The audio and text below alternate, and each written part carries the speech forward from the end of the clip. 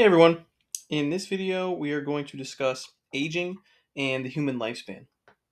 This is a quick video, it's just specifically talking about what the postnatal period is and what stages are covered underneath it. So this stage is literally from birth to death.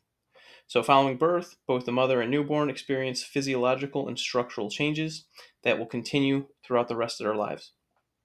This period can also be divided specifically into the following: the neonatal period, infancy, childhood, adolescence, adulthood, and senescence. The last thing to talk about is the fact that dying is part of the life cycle.